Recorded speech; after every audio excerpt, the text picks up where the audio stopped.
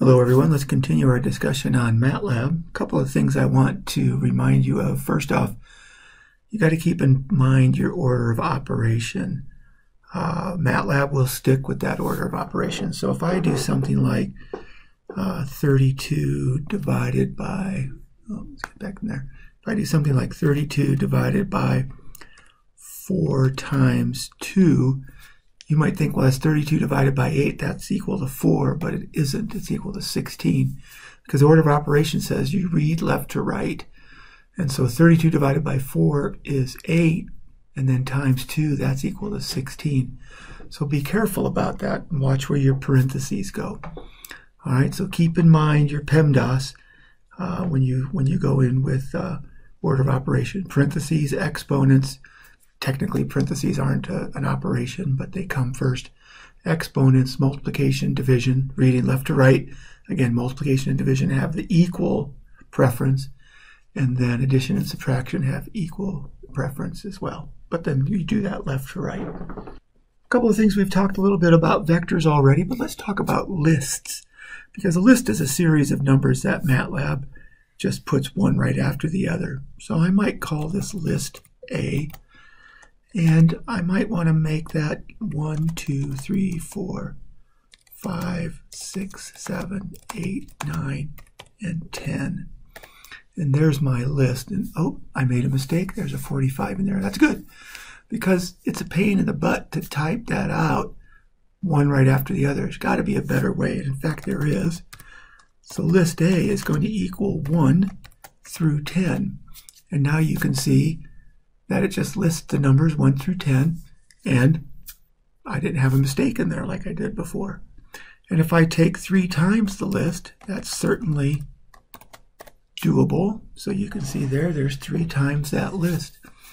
And if I call the first list the x-axis, and maybe I want to say something like list B, and that's going to equal 3 times list A, I might want to do something like graph that. So I could say plot list A on the x-axis and list B on the y-axis. And you can see this yellow window down here is giving me some information about how to use the plot function. We'll get to that in more detail in a later video. And there you can see my list. Of course, the x-axis goes from 0 to 10, and the y-axis goes from 0 to 30. And actually, technically from 3 to 30, but anyways, from 0 to 30, so it's pretty straightforward, nothing too exciting.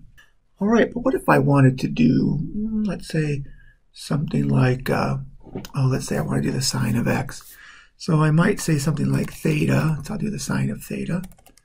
Theta is equal to 0 in steps of 0.1 up through 2 times pi. And this is going to be a big list, so I really don't want to see it all, so I'm going to put the semicolon there to suppress it. It's up here, and you can see up in here there's 63 variables in there, right? And then let's do the y-axis, but let's not call it y. Let's call it phi, and so phi is going to equal the sine of theta. And again, I don't want to see this, so I'm just going to type that in, and you can see it's the exact same size. Well, now I can do a plot. On the x-axis, I'll have theta, and on the y-axis, I'll have phi.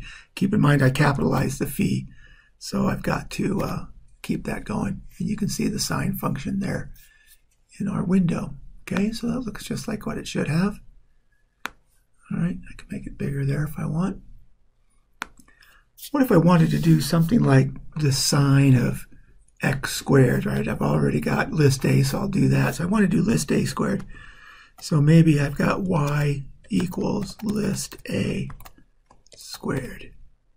Well, when I do that, I get yelled at because I can't multiply those two together. In fact, if I do list A and I try to multiply that by list B, I'm going to get yelled at there as well.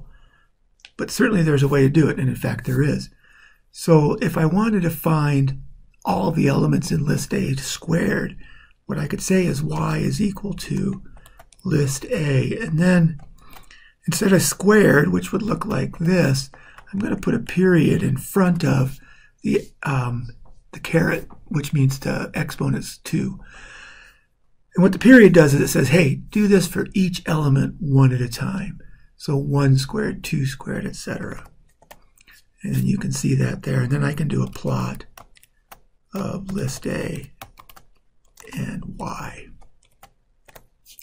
And you can see that square right there. Looks good. All right.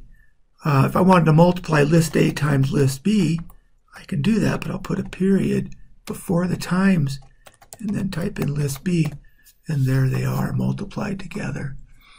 Okay, so that's how we're going to multiply lists when we're working in Matlab.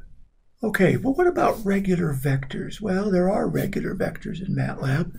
So let's take a square vector. And what I'm going to do then is I'm going to say 3, -2, 1. And then I'll put in a semicolon instead of a comma. And then -2, 7, and -4, semicolon there. And then 8, that's a period. Okay, 8, -3, and -2. And I think I'm good, but I better give this a name. So I'm just going to call this coef. And you'll see why later on. Then I hit enter, and there's my coef matrix. All right, and I might create another matrix. I'm just going to call this dummy because I'm really not going to worry about it too much. That could be 1, 2, 3. And then -4, -2, 1. And then 5, 3, 1. And there's my dummy. And of course I can multiply these together. And so I can take coef times dummy. And there they are multiplied together.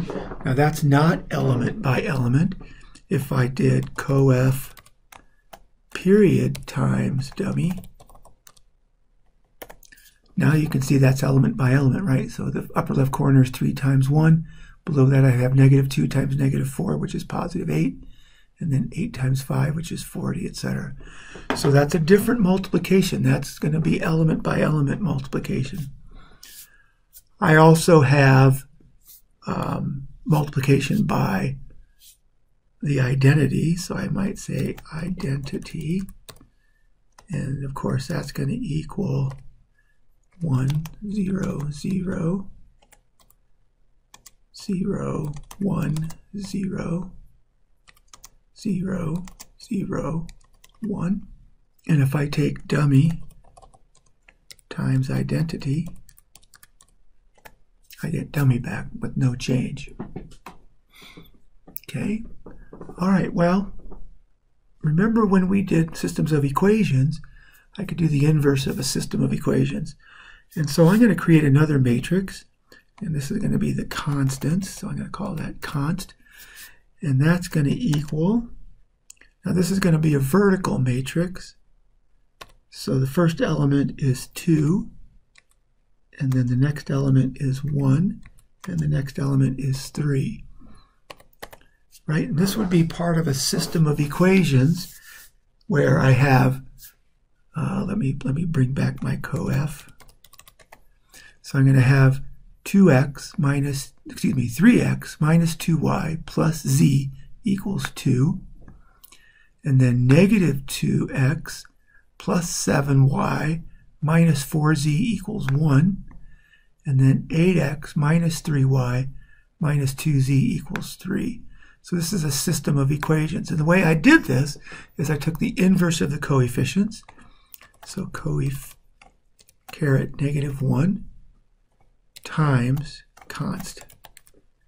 And when I do that, I get my answer, which is x equal to 1, y equal to 1, and z equal to 1. And so I can solve systems of equations using matrices in Matlab, just like I did when I worked it out in Excel and on my calculator.